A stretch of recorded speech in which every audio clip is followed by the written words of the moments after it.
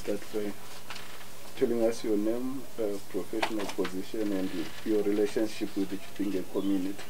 Yes, my name is Prof Madhuku. I'm professionally a lawyer. I'm also a professor of law at the University of Zimbabwe. My relationship with the people of Chipinge is that I come from Chipinge, so I'm a Chipinge person myself, and relate with the people of Chipinge in my capacity as one of them, and then more importantly trying to help them legally. Okay. You say that you have been trying to help the people legally. Maybe you can tell us the nature of their land struggles. I would say that the main nature of the land struggle is one of displacement from the areas where they are resident and doing their communal land activities. Historically, most people in Chipinge have been resident where they are on the basis of the ties they have to the land and the activities that they have been carrying out on those pieces of land. I know that from the colonial times, many people who are where they are were there before independence. They were there much earlier than that. We're talking of periods going, I'm sure, perhaps 500 years or so. People were in those areas. And then after independence, they remained there and were enjoying what we now call communal land rights, meaning that they have a right to occupy the piece of land that they have, and then they have a right also to do the activities on those pieces of land. But other people have come in who have an interest in utilizing that land for different purposes, and are the ones that are displacing these people. Okay. But why then would a post-colonial state that prides itself in decoloniality, like the Zimbabwean state, go on to dig these colonial master plans that are rooted in authoritarian high modernism of the colonial era? I think that is a very good question. That question must be answered in the light of the answers we ought to give to the nature of the post-colonial state. Is it a state that is focused on transformation, real transformation, fundamental transformation? Or is it a state that believes in merely perpetuating, being a real servant of the bigger political and economic framework that dominates the world generally? I think in our case, in the case of many African countries, the post-colonial states have not been transformation states. They would be happier preserving what is there, managing it to their best ability. But in this case, they are simply more interested in protecting the interests of those that wish to take up this land. And I think they have more rights according to the post-colonial system we have here.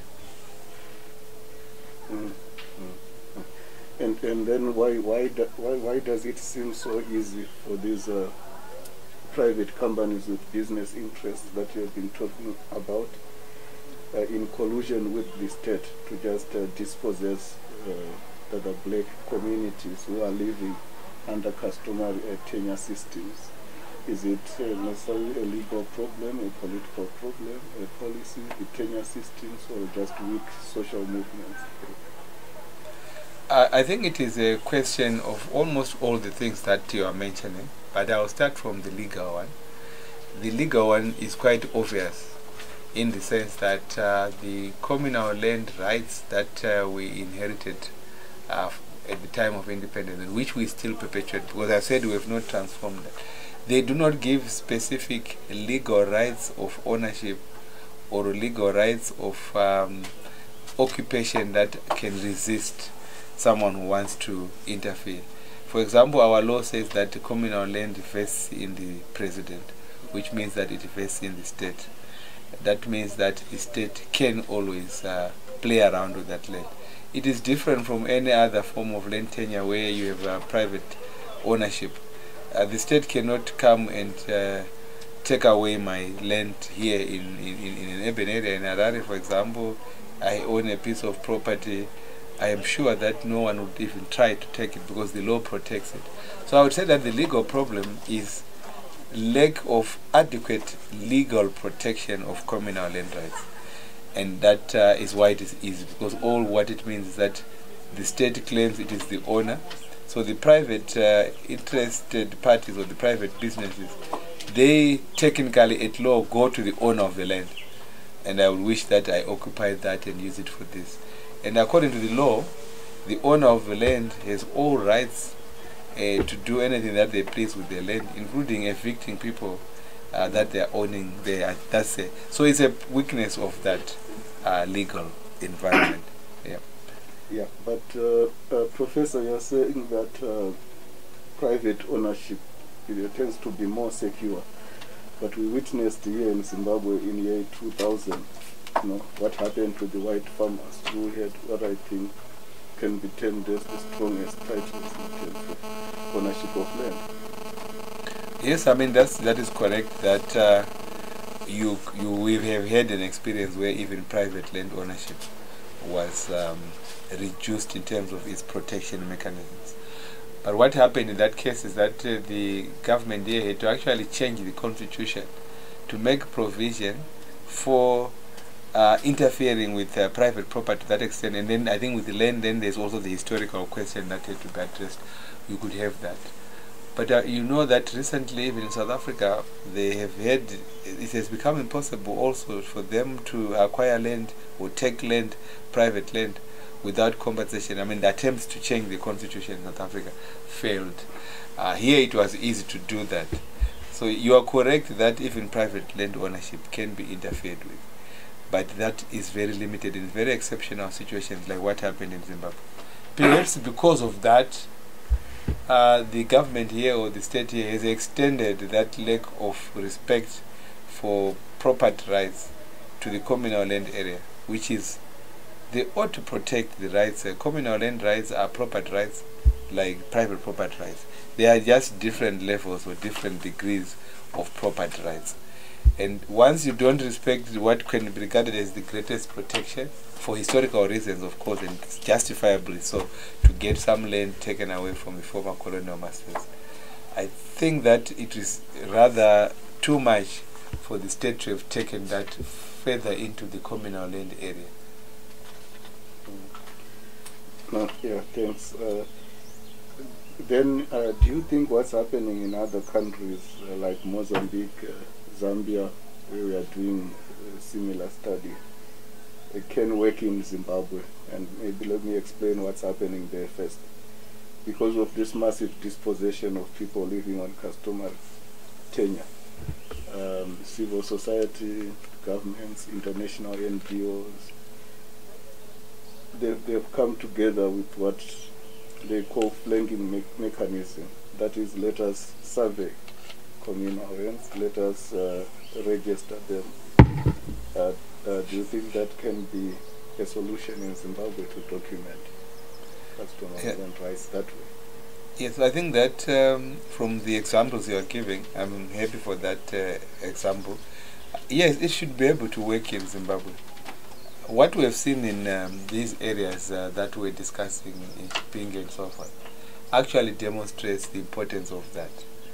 I think this period of, this process of saying that it's communal land and that the government of the day still has rights which they call the state and so forth, can do what you're saying, is a very serious danger. There is need to protect every person's entitlement to land. And that entitlement is historical. It's actually God-given. No one put these people in the first place. All the state itself came into being after these people were already in place. I think that in the African setting, you created a Zimbabwe or a South Africa or a Mozambique or a Zambia out of people who were already there. Most of our communities, they predate the existence of these states. So they have more rights than the states themselves. I mean, if you bring out a state in 1891 or 1890 or 1867, when people are already there, then you say you came out of them a state that you call, Rhodesia, or you call what, and then you start taking away the rights of those people. I think that's not fair.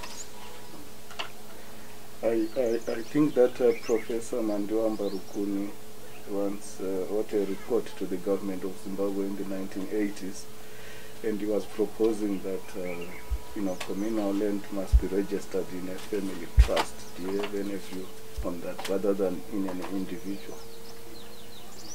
Well, I'm sure they had done that. The Madhuku Commission, it's well known for it. I think they did a lot of thorough study or thorough research. One would recommend that. I think the basis of our African settings deal with these things, that communal land historically was owned by communities and then obviously families. So you have a family plot, a family place, which is how people live in rural areas. They will say this area is for this family, this area is for that family. And then if they are registered in family trusts or some other mechanism that shows that it is land held in trust by families for the generation that will come, it might make better sense than if it is the individuals. Individuals may then tend to sell that land or alienate it in a way that might disadvantage other members of the family, and that could be problematic. I mean, instead of these big companies approaching the state, they might approach individuals, and you can also get a chaotic outcome there. And what do you think should be the role of traditional leaders in administering customary land? Yes, I think that the role of traditional leaders is must not necessarily be to allocate or redistribute communal land. It must be to preserve the land holding processes. I think they should be able to know which family owns which places, and then to ensure that those families utilize the land equitably within the family setting. Let me give an example of a family that owns, that is given a portion of communal area. Of that family is somewhat disadvantaged because the family is not distributing or allocating its portions to them. Then they should be able to go to a traditional leader for that. But they should not be given the power to take land from one family to the other, or etc. That should be very difficult. And then you could have areas of where new people are coming in into areas, and they are admitted to be part of a setting. Then their traditional leaders can try and find land for them, which can be found from, I mean, there are so many families that either completely get deceased to themselves, and then there's no descendant from a particular family. Those are the kind of isolated areas where the traditional leaders could allocate that part of the land to newcomers, if there are any. And then this that is very clear, but I want to go back to an issue raised, that what you are seeing is displacement. Can you say that this is development induced a displacement? No, not at all. It's not development induced displacement. Very clearly, in the sense that it is private individuals who are coming into areas that they select for their own private advancement, but they find it inconvenient that that land is actually occupied by others. So then those others must get out. Let's say you want to do some development, you want to put some academia, nurse, whatever this you want to get involved in that, like what you get in the upper part of Shipingi. And then because you want to plant those things and to get involved in that business, you get those people out instead of organizing those people to use that land for that purpose. Or you are in the Chisumbanje area, you want to grow, sugarcane, blah blah blah and so forth. You want to be involved in some ethanol business. You admire the land of those people. Instead of ensuring that these people are involved in that kind of production, then you say the company must do it, and that these people must be condemned to poverty. So even you do what they call, I think it's the economists, they might use that, I don't know what they might describe it, but there is they call it a cost-benefit analysis. That's one way of doing it. So you look at in this case, the cost the amount of poverty you create out of displacement completely outweighs whatever you call development from the input, because this is it. If you get the what is happening in the ethanol situation in the Chisumbanje area or whatever, so you get the green fuel company or Macdom or whoever is engaged, they make lots of money. Perhaps that's what you mean, and they even secure, you know, these blending rice where they sell them. But go around and see what the people there are doing. They are not even able now to grow food for their own sustenance, their own subsistence. That can be development. If someone who was able to produce food for themselves yesterday is unable to do so today, that is clearly contrary. So you are talking about the individuals with business interests, but we have also observed from our study that there's actually the local state also displacing people. Would you differentiate those two kinds of displacement in terms of impact and relating that to development? Because the local state argues that is for urban development, and that's what is needed to realize Vision 2030 for the country. I would not separate those. I think the first one to do with private interests, clearly I have said it's not development to the extent that it impoverishes the majority.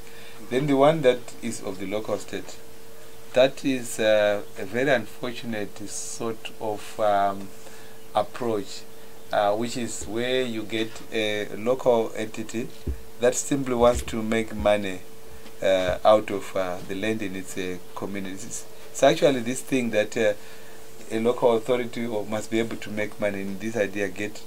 Let's say you want to get more rates, get more taxes coming in, and then just to fund your budget. It's completely nonsense. It is, I have no good way to explain that, but that is the kind of thing that should not even be tolerated. The argument by the local state doesn't simply make sense when you compare it to the analysis I've said. You cannot displace these people, reduce them to extreme poverty so that the local authority is able to put up an establishment where it will be able to collect taxes, because I think that's what they're going to be wanting to do. Okay, so you are not differentiating between those two, and in terms of the widespread nature of this problem, because it's not only happening in Chipinge, I think it's now happening in many parts of Zimbabwe. Do you think this can become a political or an electoral issue? Yes, I think that it can become a political, it is both a political and electoral issue. It is a political issue in the sense that the political party that is in government, including the government itself, I think they are not taking into account what is at stake, which is the vested interest of the people there. It's politically unacceptable to allow persons to be displaced or persons to be relocated in the way we are hearing them doing. Completely politically unacceptable, because it creates more problems than it tries to solve. I think they would have seen in some parts, I think in the Mashonaland East, where government had to reverse a decision where they had given a license to a Chinese investor to occupy some positions there. And the outcry was quite overwhelming, and they had to give in to, which is a political decision, that you can't do that. Certain things, I mean, you have to develop within a community, but without causing so much political pain that is happening. Then electorally, it should make sense for the voters in those places not to vote for, I think, the political party behind the government of the day that is allowing those things to happen. I think that should be, but this will depend on how the voters themselves get to link the government to the problems. We still have a situation where I think some voters may not be able to draw the link, or some voters, they are overwhelmed by the dominance of their political parties. So, for example, Zanu-PF has the government that is there today. Zanu-PF has the president who is there today. My experience that in respect of what is happening in Penge, the government has not listened to anything there. It's very clear there. But you might still see the people in those areas calling themselves Zanu-PF supporters, and all the way still wanting the president to remain in office, and that they will vote for the president to remain in office without linking the president to the failure by him or the failure by his government to address that point. I think if there is enough political work around that, voters would show it in future elections. Okay, and as a professor of law, do you think the Zimbabwean government is doing enough to protect women's property rights in general, but also land rights in particular? And what can you refer to as the major strengths and weaknesses in their Well, I would say overall they are not doing enough. They are doing some work. Yes, I think the only work that the government of Zimbabwe is doing in that regard would be, I think, speaking out and saying that it's important to advance rights of women, for example, that it is important to have gender equality, those things they say. But in terms of practicalities on the ground, I think they are not doing enough. I want to give an indication here that the government itself has a very clear misunderstanding which comes out from it of what do you mean by gender equality, what do you mean by women's rights. Let's just go back to the displacement themselves. The majority of the people in all these communal areas, in all these places, are women.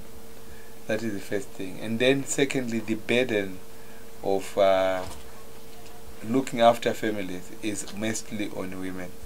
And in my experience in getting to discuss with all these people, women have been very clear in articulating the problems that they are facing and so forth.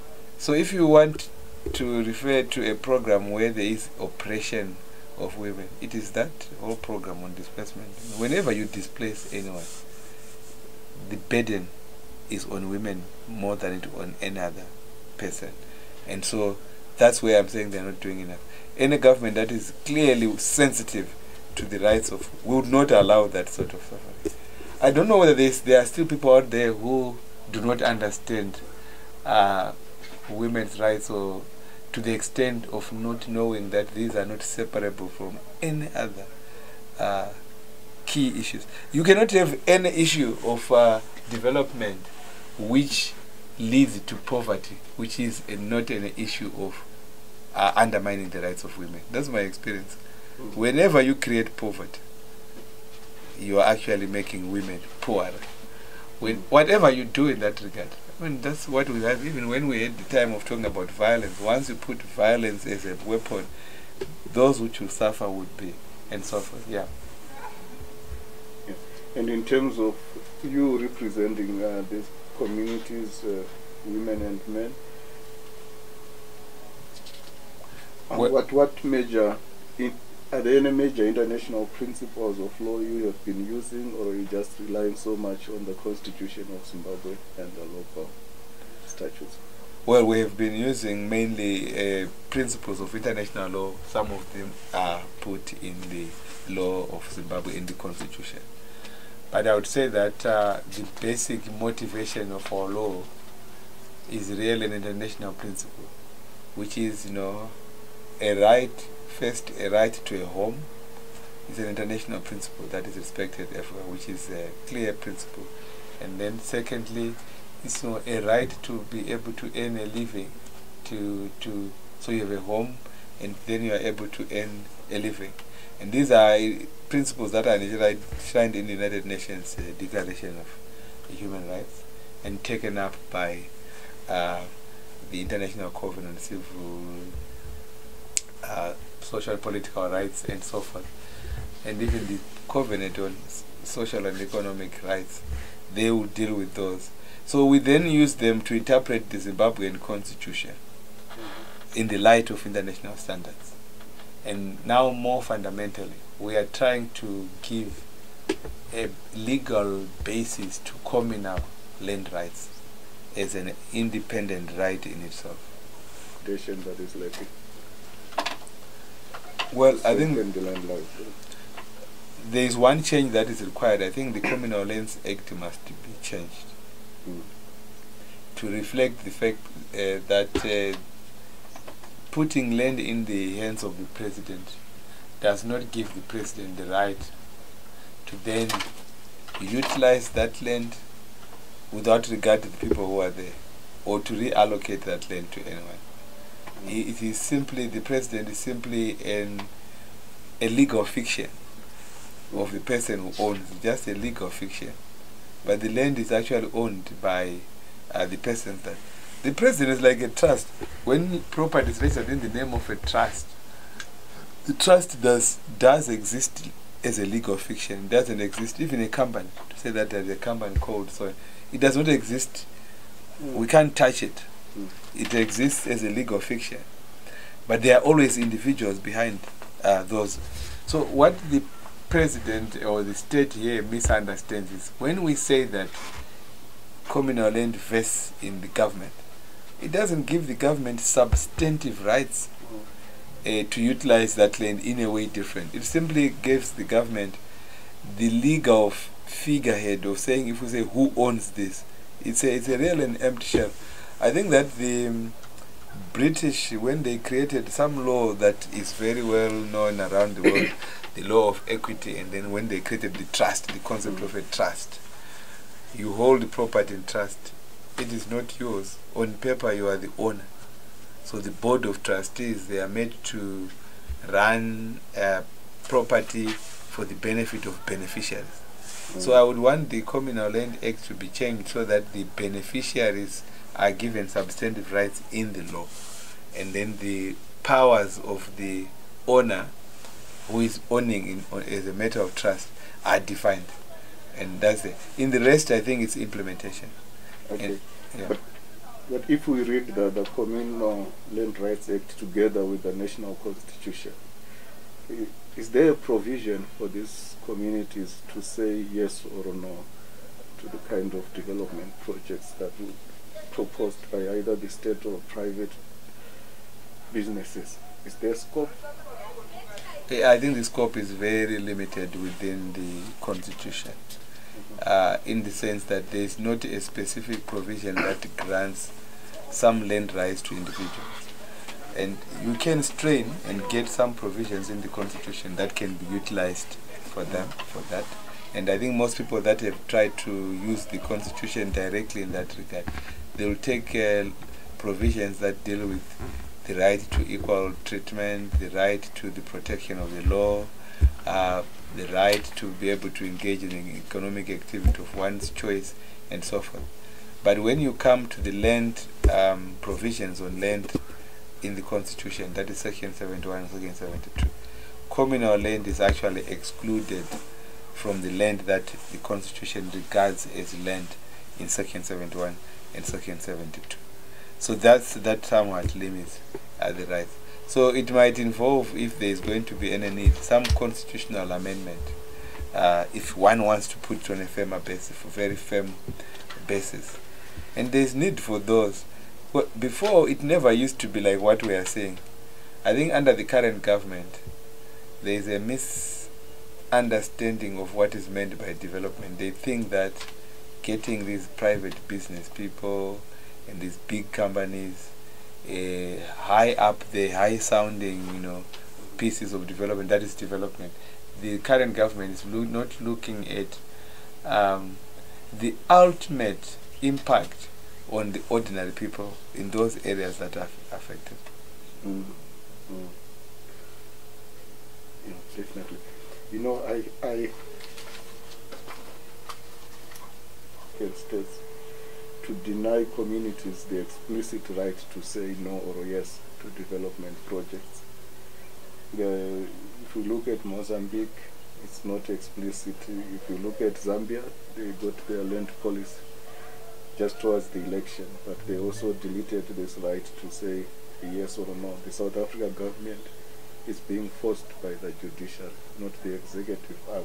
Why do you think there's this convergence to deny the people the right to say no explicitly or yes in the constitution, given that these are supposed to be democratic constitutional government? It's a very good question. I have a very clear answer to that. I think it's a colonial mentality. The kind of governments we have in Africa, most of them now, they still haven't come out of that. They are not, I said at the beginning of the interview that these are not transformative states. These are people that still have a colonial hangover. It is only in Africa, in fact, mainly Africa, where you get that outright disrespect for the people, which is what we know with what colonialism did from the 1890s. It did one thing which is so terrible and which has continued despite independence. Get into a place, don't care about what the inhabitants of that place do. Just pursue your interests, don't ask them.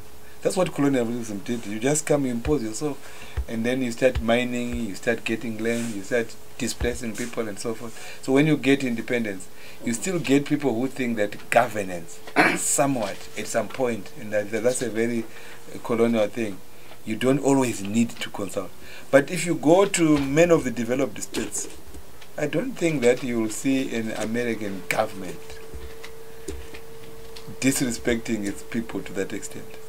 Or you would see some other, I can mention the kind of developed states and so on. I think this idea of disrespecting people is a colonial mentality which came out, and until Africa gets governments that really appreciate that we are all equal, all our persons are.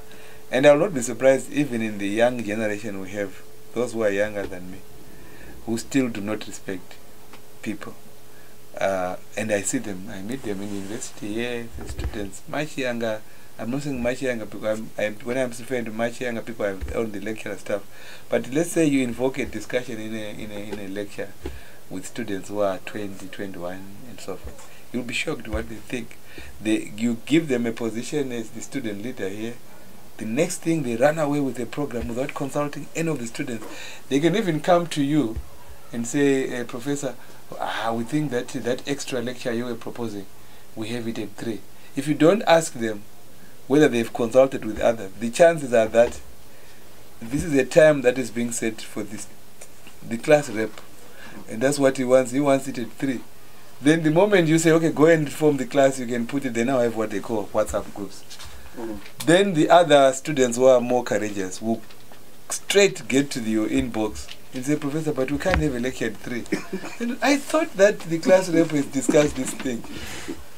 You get it everywhere. It's a very difficult mentality.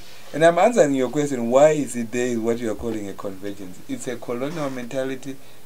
Africa still has to come out of that, and it's going to be our biggest struggle here. Once you are in government and you have power, first and foremost, respect the people. So, and then it's worsened by the fact that in many of the processes, most of the African leaders, they get into power through an election where they don't respect the people. So the people themselves are partly to blame. They vote without applying their minds to it.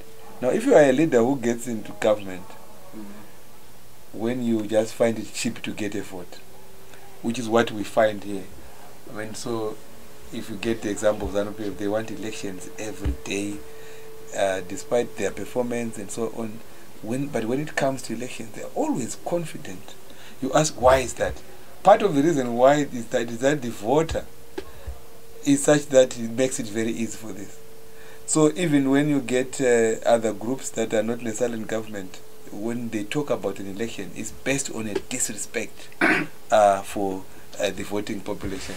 I have one MP who wants to get back into office. I think they were recalled. They were not doing anything for about 10 years. Then they got recalled. Now, and it's known in the constituents that they were doing nothing for 10 years. But they are likely to be re-elected if an opportunity arises. And now goes back, he attends 1 or 2 funerals there.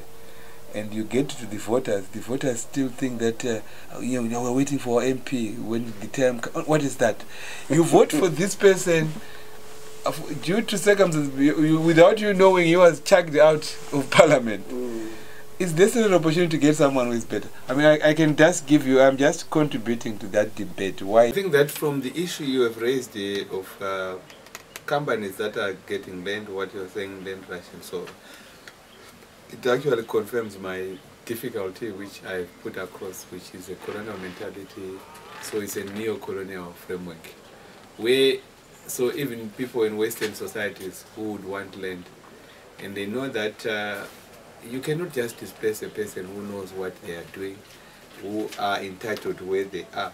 But where else can you have that with the support of the governments? I think you can have it in Africa, where you have a very ready partner in people you can agree to go and completely displace your own people, do not respect your own people. So it's because they know the politics we are used to. It's based on non-respect for people. I mean, look at how sometimes people in rural areas are viewed in our political makeup. They are not regarded as people who would think properly and so on. So you can cheat them politically. Sometimes you use them politically and so on. I think we have a lot of work to do in that regard. Okay. And there are to extend, there are three dominant debates at the moment at the United Nations level and at the African Union level about dealing with this land-based investments. I think the first one is that let's support the people, indigenous people who are living on that land. We support them to grow. We don't necessarily need this large capital moving into these places. There's a way to support them when they are there. That is mostly coming from the United Nations rapporteur and some of the African Union rapporteurs. The second debate is that no, there's a chance to coexist, where you create a win-win-win situation, win for the state, which one takes is win for the people and win for private capital. Then the third one is that no, let's have development has happened in Europe, whereby you have a transition from this kind of informal, small-scale economic activity into large-scale based big investments, where people who are living there then become the workers. Out of these three, what would be your contribution? I think I missed. These are raging debates at the Africa Union. Okay, I didn't get the first one. The first one is that let's support the people who are there. You don't necessarily need this big private capital moving onto these marginal lands. The people who are there can be able to steer development. Then the second is... I think the others I've got. Yeah. That's why I asked for the first, because the other two didn't make sense. So I then thought I missed something then. Okay. So obviously I go for the first one, which I mean, no one has, I think let's go back to principles of what is a moral right and what is not. There are certain things, who has that moral superiority to be able to then sit around and say, look, I think development which is good is that let's do it this way, we remove. I think the only morally acceptable way of doing things would be to go to the people and you support them there. Any development must work. And it's possible, any development theory must be able to survive with the people in place.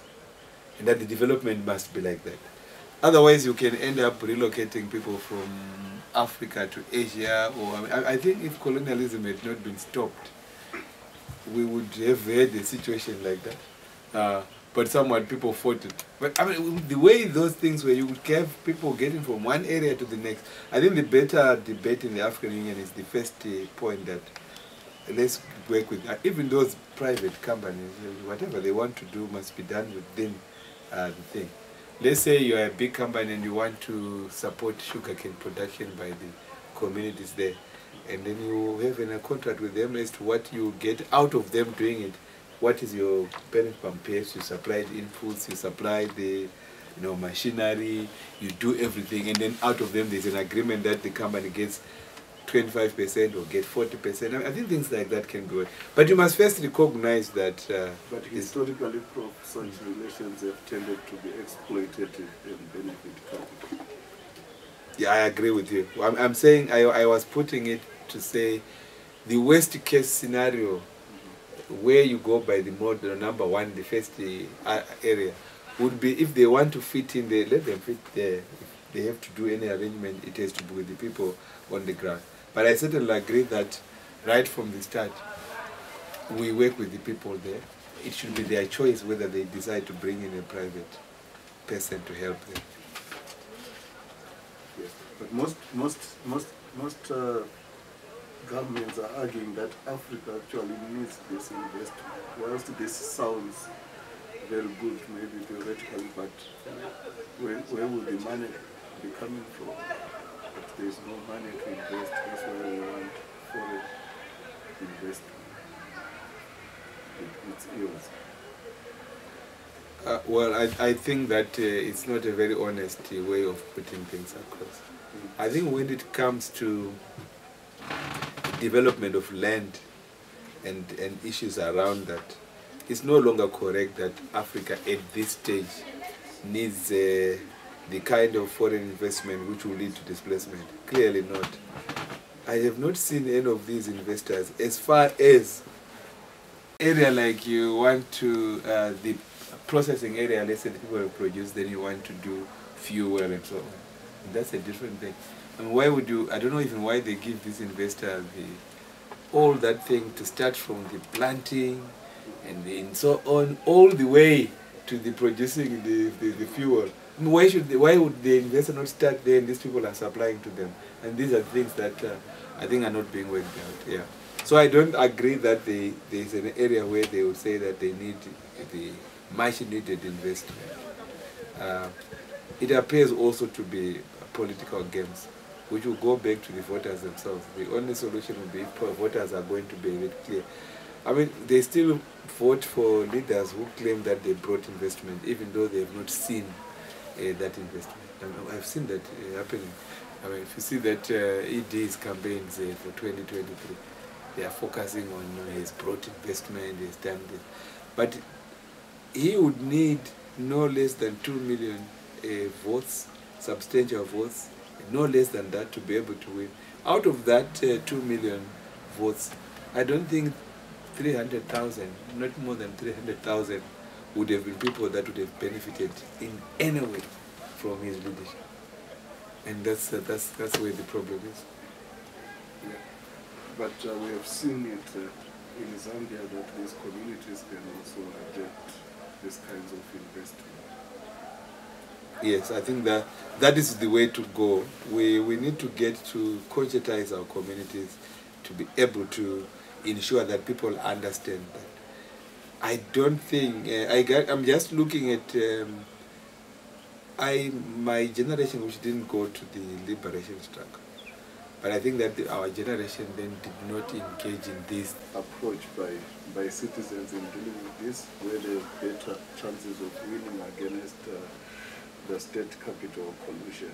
The revolutionary approach, the legal approach, or negotiating? I think obviously it's the revolutionary, what you are calling the revolutionary approach, whatever that would entail. I think it entails... You are the one who said revolution. Yeah, okay, that's fine. So I that's when, for you, I thought whatever I meant, but for me, it simply means that the communal people in Erwa must just take a radical approach where they say that land is theirs. And then because it's theirs, anything to do with the development of that, or any change, has to be with them as agreeing or not. I mean, how do you target the communal land and you're not targeting other land? And so, I mean, let me give an example. Let's say you think that people in Mbare, they are now overcrowded and so on, and you want to remove them. And so you want to destroy the entire area in Mbare around Stoddard Hall, for example, for good reasons. You don't even think about that. No one would have the political authority to do that. So I think they should take that, we're calling the revolutionary or radical approach. It must start by asserting the rights of communal people and then define certain non-negotiable areas. Then you move on to development.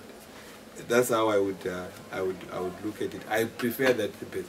The negotiation approach only works if the people accept that you have a right But from the current things, people are negotiating from a position of weakness where the government says, well, either you agree with us, we can take a few concessions, but if we don't agree, we'll move ahead and do it. I think that would not be the way to go. For these and other stories, visit our website www.263chat.com. Follow us on Twitter @263chat and like our Facebook page 263chat.